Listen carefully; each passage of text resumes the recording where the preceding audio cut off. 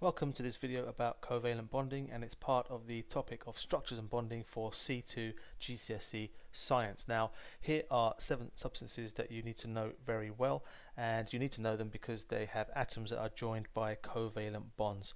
Now, I do require you to perhaps know a little bit of background information about covalent bonding, because I don't go into it in a huge amount of detail, so it might be worth you going back to look at the covalent bonding video I did for unit C1. All the videos that I've done for the core science units are available at my-gcsescience.com, so if you find yourself stuck on something or need to revise something in order to understand a C2 unit, you can easily go back and have a look.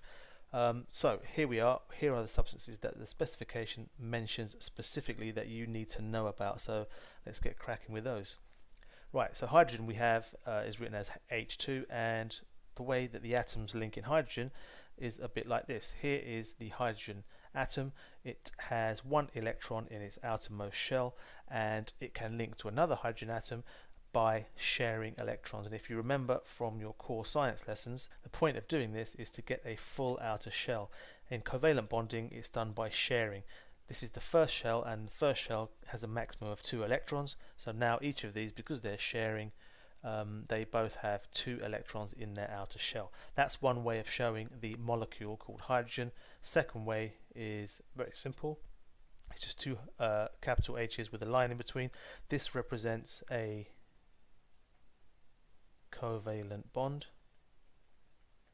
and it's a single covalent bond.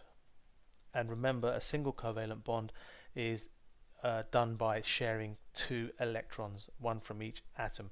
Okay, so that's a single covalent bond there, 1 line. The third way that you have to know how to represent this is by a diagram that looks like this. Okay, and really it's just simply this diagram over here on the left, but without the shells. I've just done different colors so you can see which electron belongs to which atom, but in the exam it's unlikely that they'll color code it in this way. They tend to use crosses and circles or dots. Okay, so the next element is chlorine. The next molecule is chlorine, and very similarly it bonds together like this. We have a strong covalent bond, forgot to mention that. This is a strong bond as well. So it has a strong covalent bond linking those two, and very similarly a single line between them, and slightly more complicated looking, but again it is just this diagram on the left without the electron shells drawn in. This one over here is slightly different. Oxygen is slightly different in that it needs to share 2 pairs of electrons, and if you're thinking a little bit ahead, when we draw in this manner, you have to draw 2 lines to show that there is a double bond which involves 4 electrons, and again the diagram looks like that. Now it's going to get a bit repetitive for the next next 4 I think substances, so what I suggest you might want to do is pause in the right place, see if you can draw out the molecules in the 3 different ways and see how you do in terms of getting it right or wrong.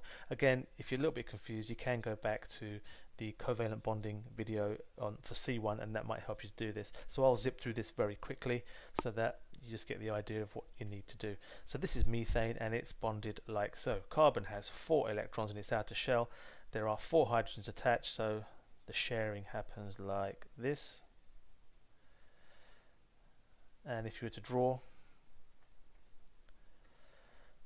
it looks like that, and the last diagram is like that. Ammonia is NH3, like so, and there's the other 2 forms of the diagram. Hopefully getting the hang of this by now. And hydrochloric acid is hydrogen and chlorine, so that's joined like so, and there's the rest of the diagrams. And water like so. So hopefully you've got some idea of how this works. I want to keep this video short because really it's just memory work. You need to know about these 7 substances, all bonded covalently. You also need to know about diamond and graphite, but we're going to look at that in a future video. But please do be aware of how these substances are bonded using the covalent bond.